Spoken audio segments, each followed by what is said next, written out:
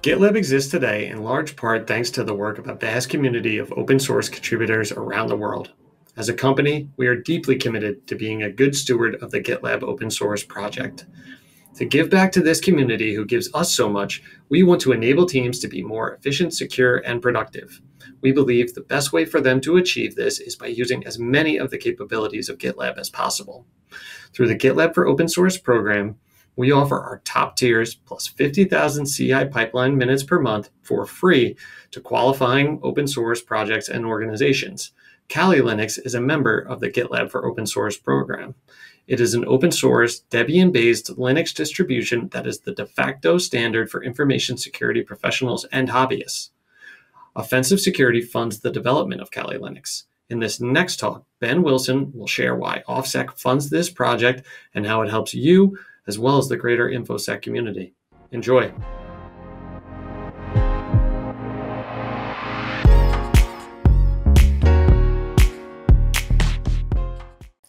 Good morning, good afternoon, or good evening. Thank you for coming today to listen to me talk about the dynamics between Kali Linux and offensive security. Here is an overview of what I'm going to be talking about today, but as time is limited, I'm just going to jump straight into it. Who am I? Online, I go by the handle of GotMilk. In person, Ben Wilson. I have been doing information security or cybersecurity, if you're into your buzzwords, for about 15 years, of which I have been with OffSec for 8 of them, and for the last 2 of those, I have been working full-time on Kali. I am responsible for the day-to-day activity as well as the general direction of where the project is going. So Kali is actually based upon 4 other projects. And these projects started about 18 years ago. Kali is the oldest, and it's been around now for 8 years. Previously, it was called Backtrack, which I'm sure a few of you have heard of, and that's been around for 5 years. Prior to that, it was actually made up of 2, being Wax and Auditor, and they were around for about 18 months, and the first one that was called Whoopix, and that lasted about 12 months. Now, the name changes is to signal there's been major overhauls to address problems that we have faced. At times, we may have changed the operating system or how we do our packages, and as a result, the supported platforms and architectures have changed. When the project first started out, our focus was on the tools. We were a collection of tools. These are the tools that you would use in a professional penetration test. We use Slack as the base operating system, as this allowed for us to do a live boot so you could use without actually installing. But we noticed that people started to install us as their operating system, and they wouldn't do a reinstall with every release we pushed out. So their tools became dated, their operating systems became dated, as there wasn't a system in place to allow for upgrades.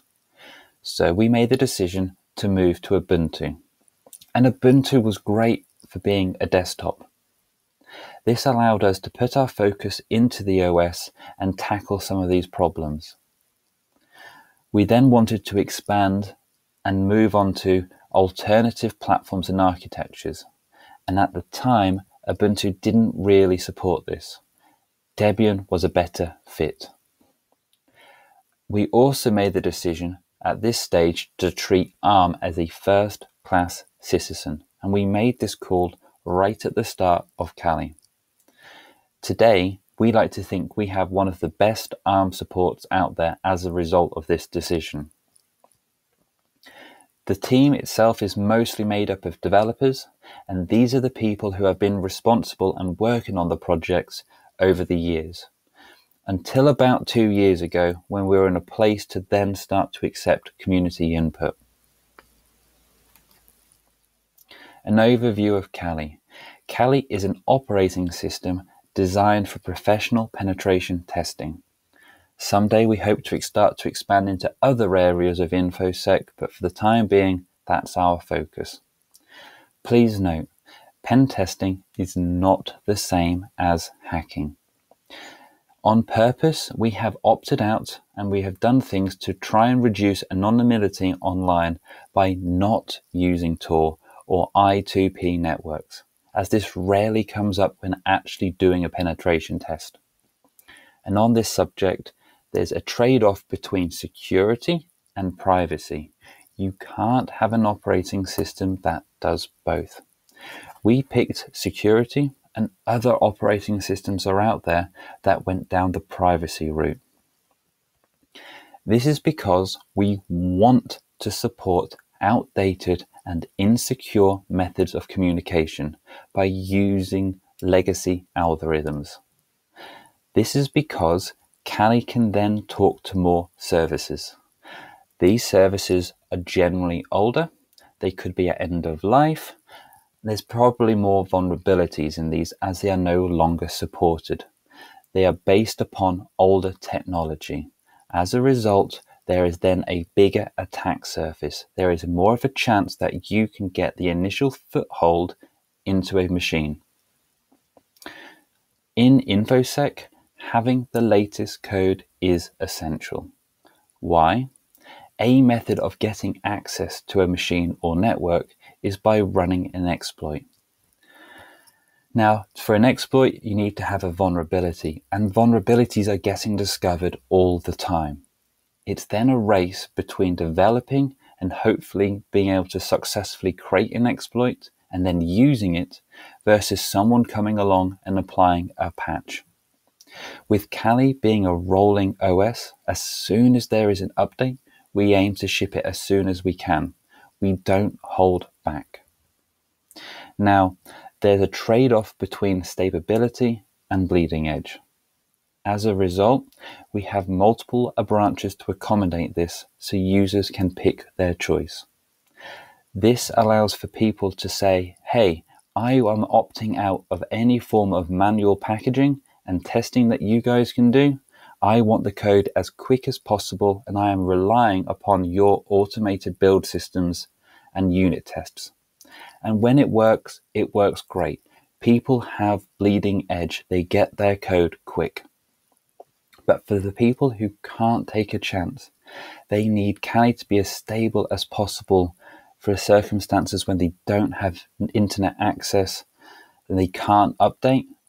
We do a point release 4 times a year, where we do a much more thorough QA process, both with the operating system and the tools and the integration of them both. And when we do a release, our goal is something to benefit end users and something to benefit us internally as developers. The direction of Kali is based upon our history on working with these projects, Offensive Security's penetration team, and the feedback that we hear from the community. Kali today. Kali is more than tools or an operating system. We see Kali as a platform. Our vision is to have Kali on anything and everything, hence the term Kali everywhere. So rather than you downloading Kali, we want you to get Kali. Our goal is to be accessible as possible and ready out of the box. There's some people, this may not be the case, and there's various reasons why. Unfortunately, there are times where we just can't accommodate for them. Most of it is because they are wanting to use software with restrictive licenses. So to combat this, we actively promote and encourage people to take our build scripts and customize Kali to their needs. And we've put out various guides on how you can do this, how you can take commercial software and integrate it into Kali for your use. You can also customize Kali and tweaking it in other ways, like changing wallpaper or favorites, as well as the window management. These build scripts that we publish are the same ones that we use to generate our images. Everything is public. Because of this, various projects have taken us, forked us, and now use us. This may be done in public or it may be done privately. Kali has become a source that others are making derivative work from. People rely on Kali, both as users and developers. One thing to note is that Kali's purpose has changed over time. As the industry has changed, we've had to adapt. And this is due to changes in technology advancing and attack surfaces changing. An example of this is in the early days of wireless. There was either no encryption or WEP, and WEP turned out to be horribly broken. To crack it, you had to do something to your drivers. You had to patch them to allow for injection or monitor mode. And this is something that Kali did for you out of the box, making the attack super simple. Wi-Fi now has moved on in today's world. We now have WPA3. So even though the attack method is still the same, it's less relevant because the technology has moved on. The idea is still there though. Kali is ready out of the box. So how does OffSec come into all of this? Well, let's have a look where the project started as well as OffSec. So Matti, who online is known as Mutz, who's the founder with it all, he was doing a pen test. He was doing an air gap assessment. So he downloaded all the tools that he needed and he placed it onto a live CD. He could then take that live CD, go into the environment and boot from it, and everything he needed was ready to go. Now he was really proud of the work that he created, so he shared it online. And then he kept on updating it and tweaking it and improving it. This went on for a little while. Now, out in Las Vegas, there's a few big security conferences out there. One of them is called Black Hat. He was walking around and he saw other people were using his work and he got excited about it. However, upon closer inspection, he noticed what people were saying was either incorrect or just didn't go into enough depth.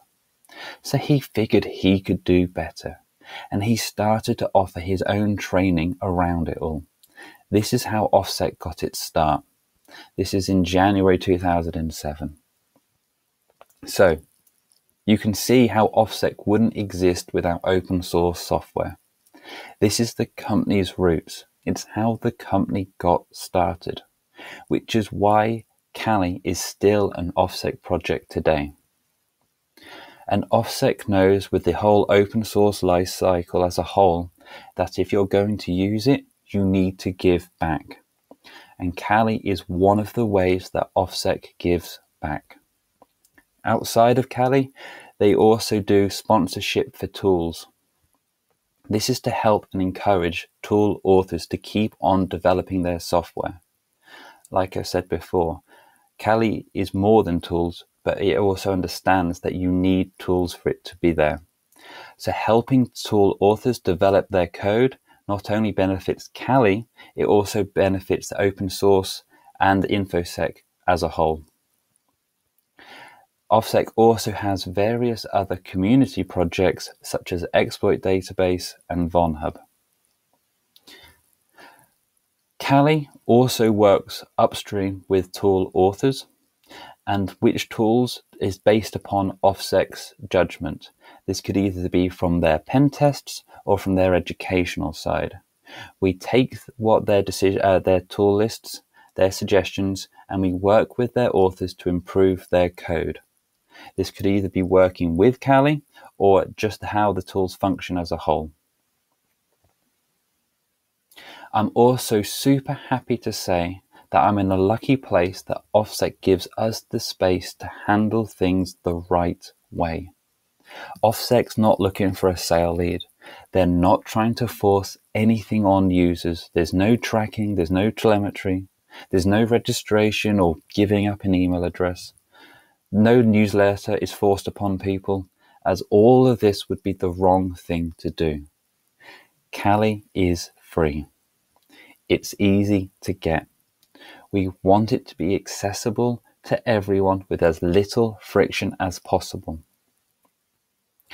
OffSec also uses Kali. Kali is used in all the pen tests that they do for their customers. It is also in their training programs. So who else helps Kali? GitLab, thank you very much.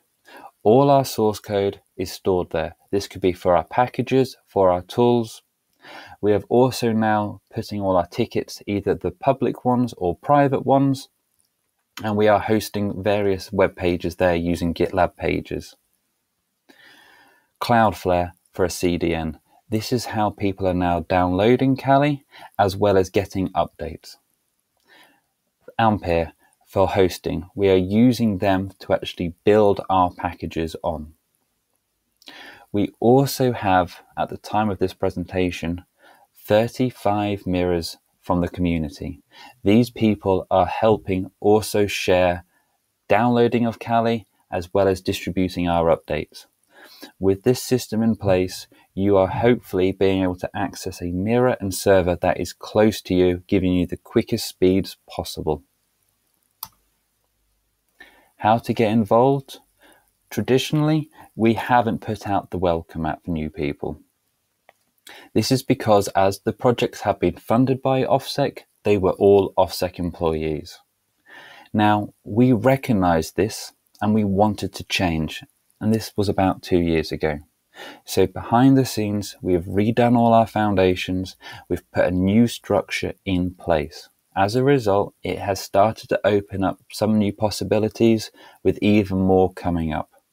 We are now able to start accepting community input to help contribute towards Kali. We're also doing more in the open and with the aim to do even more. On a personal note, we're not where we want to be, and I know it'll always be an ongoing item. So for anyone who wants to get involved, now is the time, and please do so. There's various links here to get a start. You can also reach out to some people, so anyone on the Kali team, and we can then help you. So where do we want to go? We want to make things even easier for the community to get help and be involved. We already publish all our tools, allowing for anyone to copy what we do. But we want to expand on this. We're using Git as much as possible as it allows for us to be open and accept other input. An example of this, our web pages were using WordPress.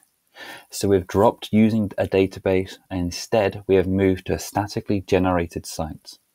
Now everything's done in Markdown and it's powered by Hugo.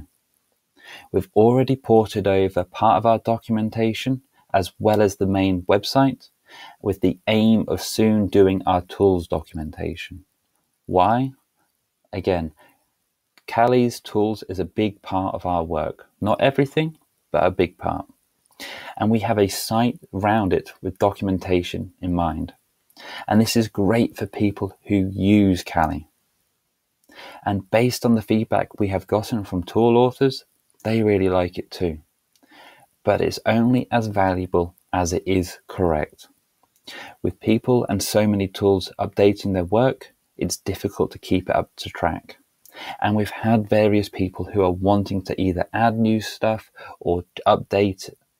But with the closed system that we currently have, it just doesn't allow for it. And when we make this move, this will all change. We also want to start doing more publicly, like I said. We want to reduce the amount of internal tickets that we are making and make them public, as this will then allow us to build up a public roadmap. Rather than thinking from release to release, we can then strategically think of a bigger picture. We also want to come and revisit the real-time chat. We want to relook at what we are doing with forums as well and the bug tracker. We've also, hopefully, if everything aligns up correctly, towards the end of the year, we will have a nice present for the community as well. Thank you very much for listening to me. If you want to reach out, please do. I do reply, it just takes me a while. You can find me on IRC or Twitter. Or if you want to reread the slides, there's the link or the QR code you can scan if you dare. Thank you very much for listening to me talk, and I hope you enjoyed the rest of the conference.